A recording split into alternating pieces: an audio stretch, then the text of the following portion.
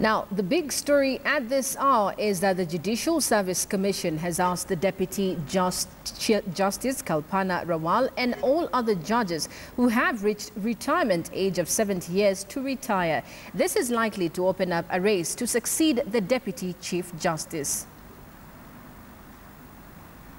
Justice sworn in June 2013 is scheduled to retire in January next year.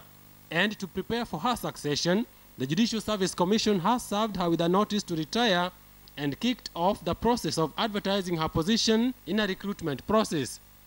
Interestingly, her boss, the Chief Justice, is also scheduled to retire a year after her in 2017, making the race to succeed Kalpana Rawal not just about the Deputy Chief Justice's position, but also a battle to secure a strong position for the presidency of the judiciary and the Supreme Court.